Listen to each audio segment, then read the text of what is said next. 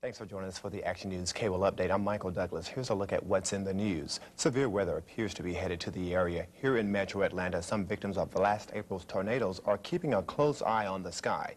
People in Dunwoody are still rebuilding after tornadoes tore apart their community. Joyce Oscar has the story. Action News.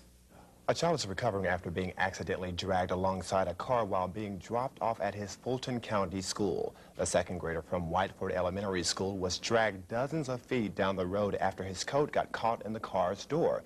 His aunt drove away with him stuck alongside the car until his coat finally ripped apart. The child was not hurt seriously. A 6-year-old girl has died following an accident involving a deer. The child and the driver of the car were both killed as a result of the accident in Douglas County. The deer ran into another car. It was tossed into the air, then landed on the windshield of the 46-year-old Esther Schubert's car. Schubert was killed instantly. The child died today. Investigators looking for a police officer's killer now have federal charges against a suspect. They indicate Jeffrey McGee likely has fled to Los Angeles.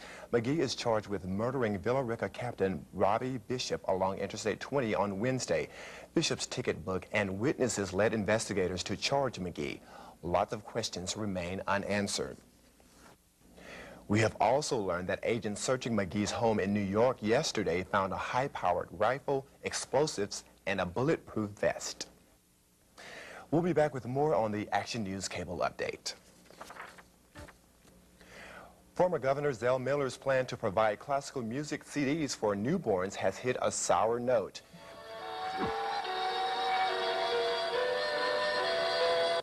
When Miller announced the program last year, he said a private sponsor would pay the cost. Now, legislative budget writers have discovered they must add $85,000 to the Music for Babies project in order to keep it going. Some lawmakers suggest the program may not be worth the money. Falcons fever is even taking over the halls of area schools. I'm Fred the Falcon, and I'm here to stay. I'll bowl you over if you're in my way. Yay! These students at West Elementary School in Southeast Atlanta practiced cheers and made puppets for Falcon Spirit Day. The puppets represented everyone from cheerleaders to players, even Coach Dan Reeves with his repaired heart. Thanks for counting on the Action News Cable Update. Headline News continues here next.